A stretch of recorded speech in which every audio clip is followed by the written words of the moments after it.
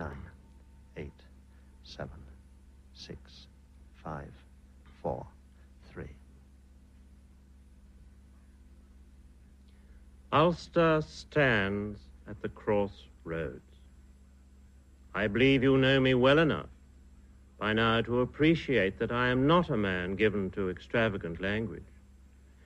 But I must say to you this evening that our conduct over the coming days and weeks will decide our future.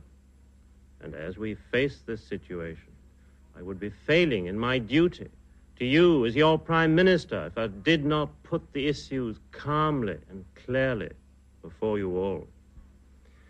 These issues are far too serious to be determined behind closed doors or left to noisy minorities. The time has come for the people as a whole to speak in a clear voice. For more than 5 years now, I have tried to heal some of the deep divisions in our community. I did so because I could not see how an Ulster divided against itself could hope to stand. I made it clear that a Northern Ireland based upon the interests of any one section, rather than upon the interests of all, could have no long-term future. Throughout the community, many people have responded warmly to my words. But if Ulster is to become the happy and united place it could be, there must be the will throughout our province, and particularly in Parliament, to translate these words into deeds. In Londonderry and other places recently, a minority of agitators determined to subvert lawful authority played a part in setting light to highly inflammable material. But the tinder for that fire, in the form of grievances, real or imaginary, had been piling up for years. And so I saw it as our duty to do two things. First, to be firm in the maintenance of law and order, and in resisting those elements which seek to profit from any disturbances. Secondly, to ally firmness with fairness and to look at any underlying causes of dissension which were troubling decent and moderate people. As I saw it, if we were not prepared to face up to our problems, we would have to meet mounting pressure both internally from those who were seeking change and externally from British public and parliamentary opinion, which had been deeply disturbed by the events in Londonderry. That is why it has been my view from the beginning that we should decide of our own free will and as a responsible government in command of events to press on with a continuing program of change to secure a united and harmonious community. This, indeed, has been my aim for over 5 years. Moreover, I knew full well that Britain's financial and other support for Ulster, so laboriously built up, could no longer be guaranteed if we failed to press on with such a program. I am aware, of course, that some foolish people have been saying, why should we bow the knee to a Labour Prime Minister?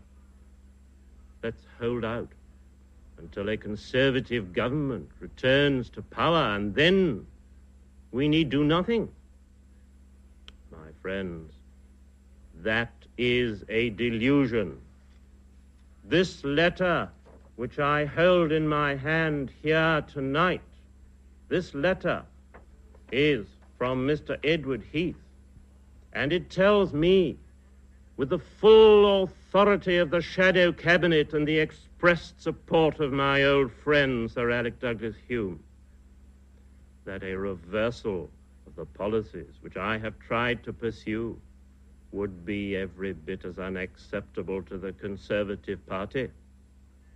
If we adopt an attitude of stubborn defiance, we will not have a friend left at Westminster. I make no apology for the financial and economic support we have received from Britain. As a part of the United Kingdom, we have always considered this to be our right. But we cannot be a part of the United Kingdom merely when it suits us. And those who talk so glibly about acts of impoverished defiance do not know or care what is at stake. Your job, if you are a worker at Shorts or Harland and Wolff, your subsidies if you are a farmer, your pension if you are retired, all these aspects of our life and many others depend on support from Britain. Is a freedom to pursue the unchristian path of communal strife and sectarian bitterness really more important to you than all the benefits of the British welfare state? But this, my friends, is not all. Let me read to you some words from the Government of Ireland Act 1920, the Act of the British Parliament, on which Ulster's constitution is founded. And here, I have brought it with me tonight, is the book on Ulster's constitution. And this is what it says. Notwithstanding the establishment of the Parliament of Northern Ireland, the supreme authority of the Parliament of the United Kingdom shall remain unaffected and undiminished over all persons, matters, and things in Northern Ireland and every part thereof. Because Westminster has trusted us over the years to use the powers of Stormont for the good of all the people of Ulster. A sound custom has grown up that Westminster does not use its supreme authority in fields where we are normally responsible. But Mr. Wilson made it absolutely clear to us that if we did not face up to our problems, the Westminster Parliament might well decide to act over our heads. Where would our Constitution be then? What shred of self-respect would be left to us if we allowed others to solve our problems because we had not the guts? Let me use a plain word. The guts to face up to them. We would be utterly shamed. There are, I know, today, some so-called loyalists who talk of independence from Britain, who seem to want a kind of Protestant Sinn Féin. These people will not listen when they are told that Ulster's income is £200 million a year, but that we can spend £300 million a year only because Britain pays the balance. Rhodesia, in defying Britain from thousands of miles away, at least has an air force and an army of her own. Where are the Ulster armored divisions or the Ulster jet planes? My friends, they do not exist, and we could not afford to buy them. These people are not merely extremists. They are lunatics who would set a course along a road which could only lead at the end into an all-Ireland republic.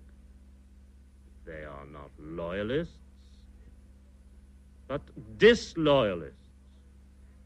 Disloyal to Britain, disloyal to the Constitution, disloyal to the Crown, and disloyal, if they are in public life, to the solemn oaths they have sworn to Her Majesty the Queen.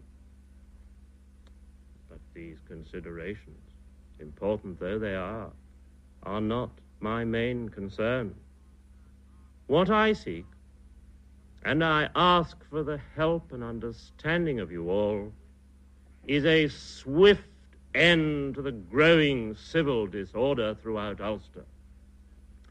For, as matters stand today, we are on the brink of chaos, where neighbor could be set against neighbor. It is simple-minded to imagine that problems such as these can be solved by repression. I, for one, am not willing to expose our police force to indefinite insult and injury. Nor am I prepared to see the shopkeepers and traders of Ulster wrecked and looted for the benefit of the rabble. We must tackle root causes if this agitation is to be contained. We must be able to say to the moderates on both sides, come with us into a new era of cooperation and leave the extremists to the law. But this I also say to all, Protestant or Roman Catholic, Unionist or Nationalist, disorder must now cease. We are taking the necessary measures to strengthen our police forces. Determined as we are to act with absolute fairness, we will also be resolute in restoring respect for the laws of the land. Some people have suggested that I should call a general election. It would, my friends, in my view, be utterly reprehensible to hold an election against a background of bitterness and strife. I have spoken to you in the past about the groundswell of moderate opinion. Its presence was seen 3 years ago when we fought an election on a manifesto which would stand inspection in any Western democracy, and we swept the country on a non-sectarian platform. Those who would sow the wind by having a bitter election now would surely reap the whirlwind. And now, I want to say a word directly to those who have been demonstrating for civil rights. The changes which we have announced are genuine and far-reaching changes, and the government as a whole is totally committed to them. I would not continue to preside over an administration which would water them down or make them meaningless. You will see, when the members of the Londonderry Commission are appointed, that we intend to live up to our words, that this will be a body to command confidence and respect. You will see that in housing allocations, we mean business. You will see that legislation to appoint an ombudsman will be swiftly introduced. Perhaps you are not entirely satisfied. But this is a democracy. And I ask you now, with all sincerity, to call your people off the streets and allow an atmosphere favorable to change to develop. You are Ulstermen yourself. You know we are all of us stubborn people who will not be pushed too far. I believe that most of you want change and not revolution. Your voice has been heard and clearly heard. And I suggest that it is your duty now to play your part in taking the heat out of the situation before blood is shed. But I have a word, too, for all those others who see in change a threat to our position in the United Kingdom. I say to them, unionism armed with justice will be a stronger cause than unionism armed merely with strength. The bully boy tactics we saw in Armagh are no answer to these grave problems, but they incur for us the contempt of Britain and the world. And such contempt is the greatest threat to Ulster. Let the government govern, and the police take care of law and order. What, in any case, are these changes which we have decided must come? They all amount to this, that in every aspect of our life, justice must not only be done, but be seen to be done to all sections of the community. There must be evident fairness as between one man and another. The adoption of such reforms will not, I believe, lose a single seat at Stormont for those who support the Unionist cause, and indeed, some may be gained. And remember that it is with Stormont that the power of decision rests for maintaining our Constitution. And now, a further word to you all. What kind of Ulster do you want? A happy and respected province in good standing with the rest of the United Kingdom? Or a place continually torn apart by riots and demonstrations and regarded by the rest of Britain as a political outcast? As always in a democracy, the choice is yours. I will accept whatever your verdict may be. If it is your decision that we should live up to the words, Ulster is British, which is part of our creed, then my services will be at your disposal to do what I can. But if you should want a separate, inward-looking, selfish and divided Ulster, then you must seek for others to lead you along that road, for I cannot and will not do it. Please weigh well all that is at stake and make your voice heard in whatever way you think best, so that we may know the views not of the few, but of the many. For this is truly a time of decision, and in your silence all that we have built up could be lost. I pray that you will reflect carefully and decide wisely.